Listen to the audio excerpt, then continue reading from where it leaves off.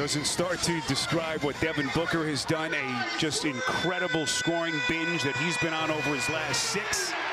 We'll get to all that here from downtown. Butler able to track it down. Rozier, the little fake, puts it down, and he's... Can they find enough balance with this offense? Because they have been top heavy, as you alluded to at the top. It's been either Booker or Durant, with Rozier coughing up a turnover. Booker guarded by Rozier. This is Nurkic. He can shoot it from the outside. Not that time. Way too much. 45 minutes, a new 35.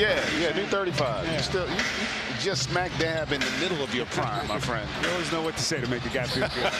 Highsmith, hesitation, and he puts it down. Guest Udonis Haslem, Miami Heat royalty, kind enough to give us a couple of minutes here as Bam Adebayo gets to work. And the rebound corralled underneath by you. This is obviously my most important job, is trying to get these guys back on track. But being retired, I still want to have more time for the family. Nurkic able to pull the rebound. And what do you think is one of the big reasons that they just haven't seen to play with a lot of confidence offensively? I think what these guys need to understand is that we're not a team that's going to throw the ball to one guy and stand around and watch. Yeah, I know Spo very well, and these are the moments when he feels most alive. You talk about a guy who's pretty much accomplished it all individually, so he's still looking to be challenged. Kick out, this is Jaquez, and he coughs it up. Another Heat turnover, their 6th. Beal, beautiful pass, back to Okogie, and he's headed to the free throw line. Skilled enough to be able to convert there.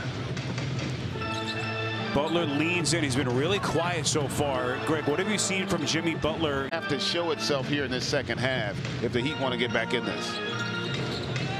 Tyler Hero on a 3, missed it. That was Mickey Harrison, by the way. You're good. So the Phoenix Suns trying to get back on the winning track tonight, playing the 4th stop of a season-long 7-game trip.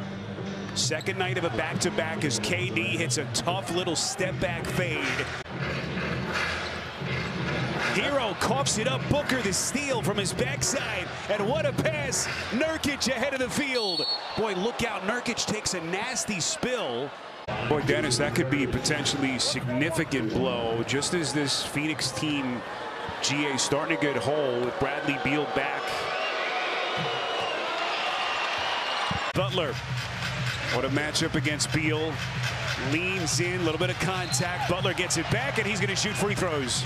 Bring in a first-year coach, and the record was good, but something they felt was missing, and they ended up moving him midway through that season as well. They ended up...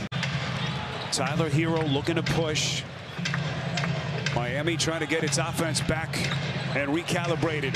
Adebayo misses again. Nurkic was there to bother the shot. What a matchup here. KD, and he coughs it up. Highsmith the theft. Hero transition 3. Not even close. Arguably the best player on the floor is just basically spacing the floor over in the corner. That's how stacked the talent is on this Suns team. And that's a tall task against this team. Nurkic backs down Bam, up and under. Adebayo able to hold. But they have clearly had some struggles here putting the ball in the basket. Nurkic with a leaner. It would be their 27th win of the season. Beal elevates and hits. Compared to those first 3 quarters. Yeah, they've had stretches. You think the first half in New York on Saturday before the wheels came off.